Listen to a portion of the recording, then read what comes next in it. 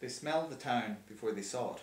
It was a bad smell, damp, fishy and miserable, hanging like fog over the road. They heard the town before they saw it, the shrill calls of thousands of seagulls circling above. At the top of the hill the car paused. The car looked official, like it might belong to the government, unmarked and neutrally coloured. It had never travelled this road before. It was a stranger's car. Below, the road sharply descended into the town. There were two people in the back, a boy named Ewan and his mother, a frail, worried-looking woman. Ewan pretended not to, but through the window he surveyed the town. One word sprang to mind as he surveyed it. That word was bad. Ewan's instincts were sharp. Ballydog was the baddest town in the country, possibly the world. There were no other towns within 40 kilometres of Ballydog because nobody wanted to live within 40 kilometres of it.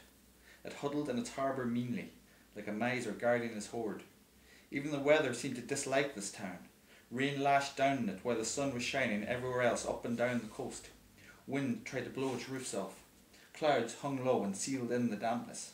The town, as if attempting to have the revenge on nature, used its fish finger factory to poison the sky. The farms grew nothing but discontent. The people of Ballydog embodied the 7 deadly sins and a few extra sins they'd invented for themselves.